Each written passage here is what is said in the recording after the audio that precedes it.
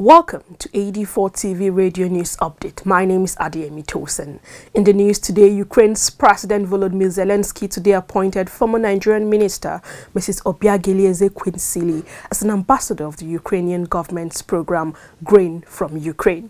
This is a result of the severe effect of the global food crisis, an initiative of the Ukrainian government to assist countries suffering from acute food shortage relative to the war with Russia. And the Rearmark disclosed that Ezekwesili and her colleagues are joining international experts and leaders to support the initiative.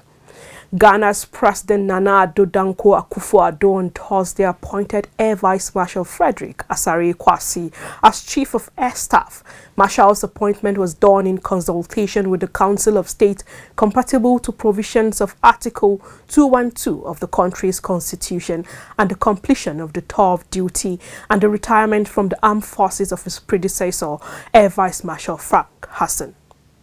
In another vein, France and the Netherlands at a trilateral meeting between French Foreign Minister Catherine Colonna, her Dutch counterpart Wopke Hoekstra, and Romanian Foreign Minister Bogdan Osrek in Bucharest on Friday expressed their support for Romania's accession process to the Schengen area. They reaffirmed that an active and dedicated support will be given to Romania to achieve these goals. The three ministers signed a joint declaration in Bucharest for security cooperation, which also includes the support of the three countries for Ukraine and their readiness to work in accordance with European Union and NATO policies.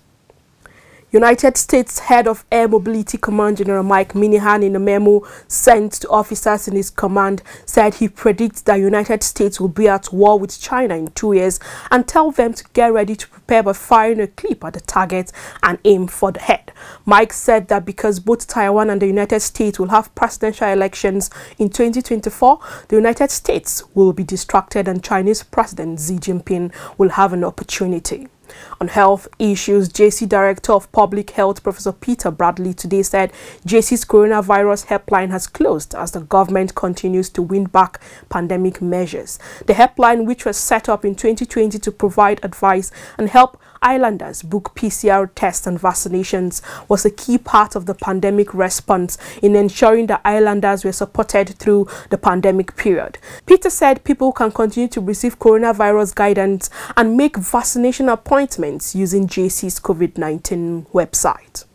A Kenyan court on Wednesday convicted a Venezuelan diplomat Dwai Sagare over the murder of the Latin American nation's acting ambassador Olga Fonseca 10 years ago at her official residence in Nairobi. The diplomat was tried for the murder after his diplomatic immunity was waived by Venezuela. The court found that Mr. Sagare was heading the mission before the arrival of Fonseca and was angered by her presence since he wanted to continue overseeing the embassy. Moving to sports, Liberia's new head coach Ansu Keita today at his unveiling called for patience as he seeks to take the Lone Stars to their first major international tournament in over 20 years.